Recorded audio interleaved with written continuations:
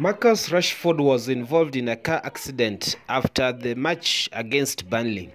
This is according to The Sun, who reported today that the 25-year-old was involved in a car accident after a 1-0 victory over Burnley.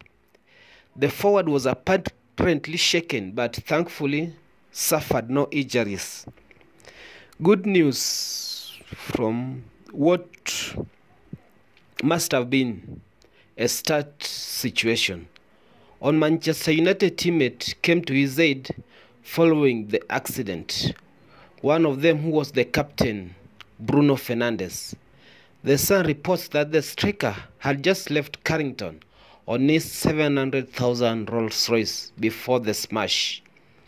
The United all travelled back from Turf Moor on a team bus following the victory, to which they all drove home in their own vehicles.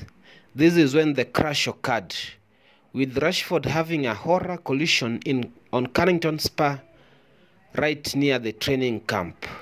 Images of the forward's badly dented motor have emerged this morning, but this is a little worry, and thankful Rashford is okay.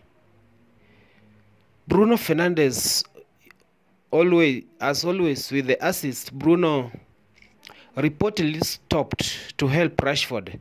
The Sun stated that the captain came across the scene and urgently stopped to offer help.